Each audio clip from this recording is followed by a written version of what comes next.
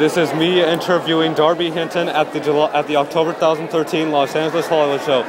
So now, did you have any favorite films or television shows before you started acting? Did I have any?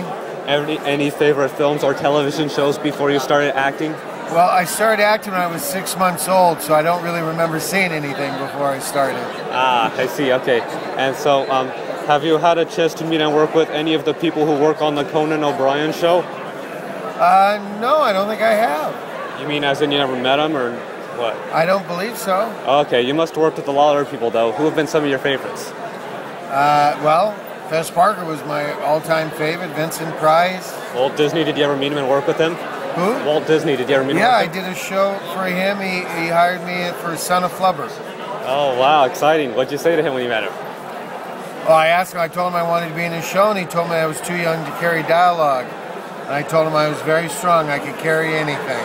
Ah, I see. And he sent me right to wardrobe. Okay, and so, but didn't you also work with him on Daniel Boone? Did you ever work with him when he was working on that? He did Davy Crockett. NBC did Daniel Boone.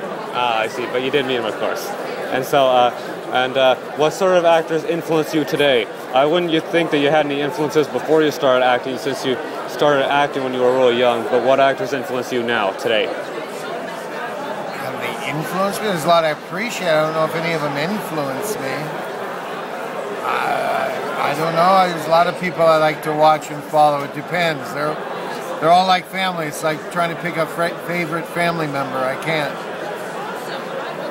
I see. Okay. Well, thank you for allowing me to interview. Okay. Have a good day.